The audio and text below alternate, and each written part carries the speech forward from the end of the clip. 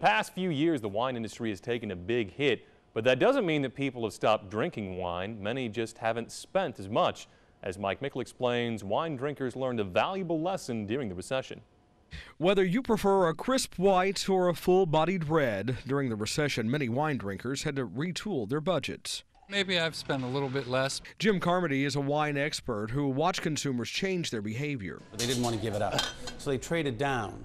And in that experience, they found wines that were very interesting and taste very good for much less money. The wine industry says sales are back, and apparently people liked what they found at lower prices. A survey by Nielsen found the wines seeing the biggest rebound are those in the $9 to $12 range. The difference between a $15 bottle of wine and a $45 bottle of wine, very difficult to detect even by an educated palate. Carmody says most wine and liquor stores have a knowledgeable sales staff who would be happy to help you find a great wine at a great price.